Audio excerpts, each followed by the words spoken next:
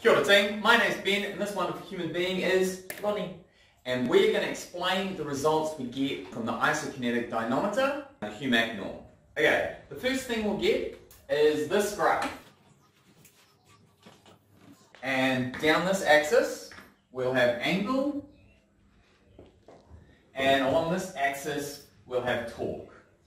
So this is going to show us at the joint angle how much torque is generated throughout the range of motion. So this is good because what information do we get from this graph? So what's this going to show us? The peak torque. Gorgeous. So peak torque, so that's the maximum torque or strength someone can generate. Good. And then if we drop this down, what do we get here? At what angle they develop that peak torque? Brilliant. Angle of peak torque is really important. Why? Angle of peak torque is important. Because when I'm sprinting, Oh yeah, that's where you get the greatest strength to to stop me from getting injured. good. So run. So when Lonnie's sprinting, Woo! Like you've been And- stretching over the last couple of weeks. when she's sprinting and her legs here, there's lots of tension through her hamstrings. So much. Her hip flexors and quads are generating force to straighten her knee out. So her hamstring is risk of tearing. So this is where we want our hamstring to be the strongest. Because if it's strong now, it can resist the tension on the quads to pull back so it doesn't tear. So if the angle of peak torque is at long muscle lengths, the athlete is going to be quite safe from tearing. Whereas if the angle of peak torque is like here, where the hamstring's in a shortened position, it means it's going to necessarily be weaker here, Like you've been stretching. and Lons is going to tear. So, from the Humac norm, the isokinetic dynamometer, we get peak torque and angle of peak torque. And if our angle of peak torque is too far to short muscle lengths, we've got risk of injury. What are we going to do about it? We're going to strengthen it. Good. What type of strengthening? P, I saw your arm. Good. Cool, friend. Eccentric exercises? Brilliant. Eccentric strengthening. So when we do eccentric strengthening, there's tension through the muscle and then the muscle lengthens. So let's do one right now. So on your knees. So this is the Nordic hamstring exercise. I'll hold on to your heels, come up nice and tall, and then lower down as slow as you can. Slowly, My slowly, knees. slowly, slowly. My knees. Lower. My knees, Ben. Okay, faster than that. Just do one. Go. Good. Okay. So that eccentrically worked your hamstring. It's my knees. And it hurt her knees. But we'll get your pillow. Yeah, that's what I need to float. You're getting old, Lons. Okay, so when we do eccentric training, what happens? The muscle. Yes. There's a sarcomere. So as we eccentrically lengthen, the sarcomere gets pulled apart, and some of our sarcomeres will pop. And then what do we do? What does our body do? Great question. We're going to create more. Sarcomeres. Good. And what's that called?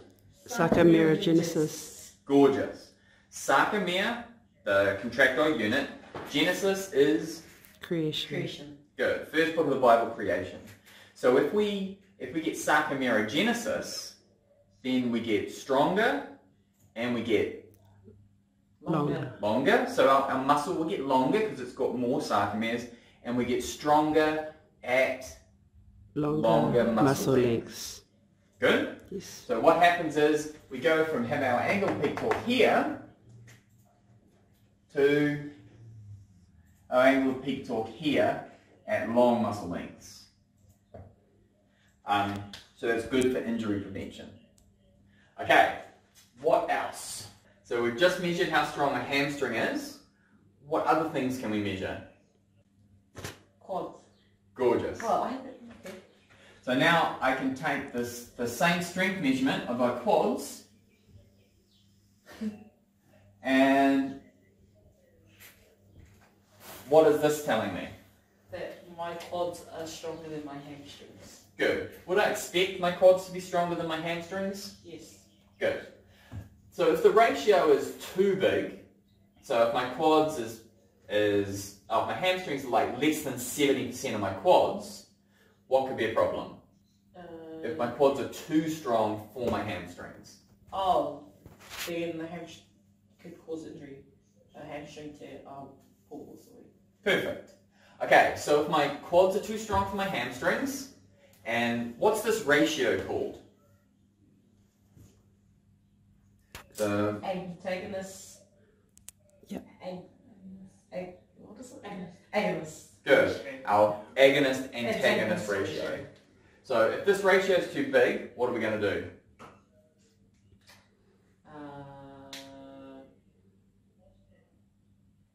Strengthen our hamstrings. Perfect. What type of training are we going to do? Like, do me a gym program. I've warmed up, I've done my dynamic stretches. What exercises are you giving me? Hamstring curls. Lovely. It just works the hamstrings. What about squats? No, that's more of your quads. Good. Should I work my hamstrings and my quads in this program? No. Yes. No. Raise your hands if you're saying this. So Yeah. if I strengthen my hamstrings, but I also strengthen my quads. Oh, it's always going to be a level up then. Good. The hamstring. So no. The answer is no. Yeah.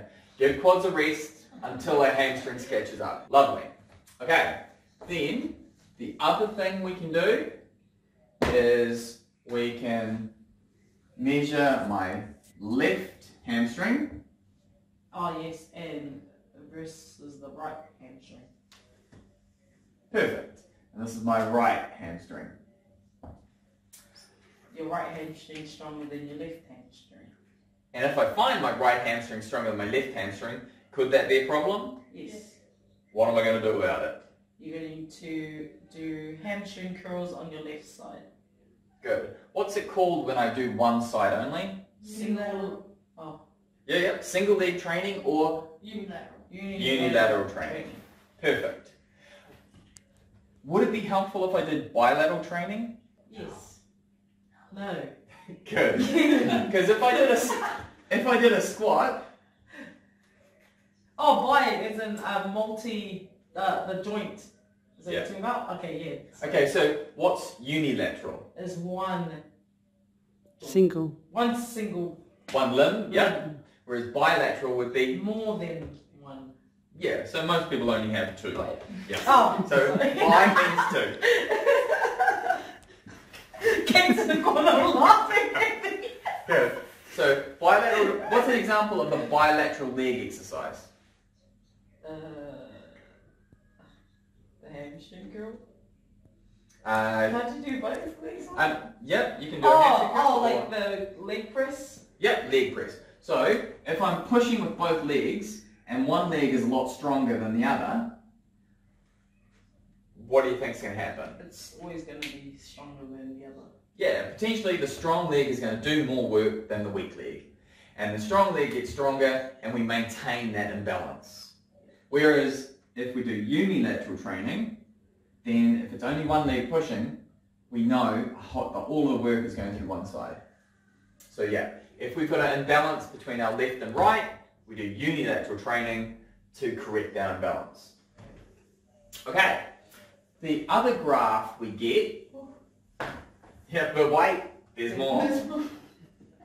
The other graph we get is if we do isometric testing on the Humac norm, and we get a graph that looks like this.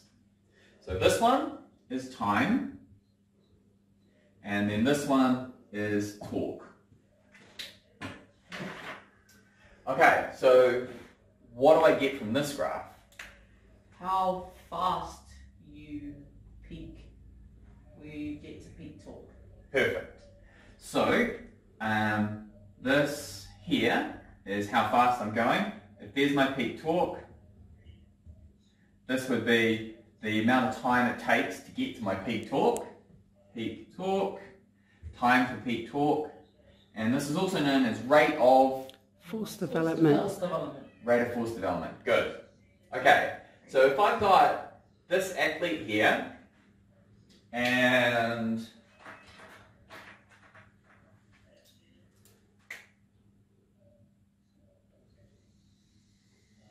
this athlete here, tell me the difference between those two.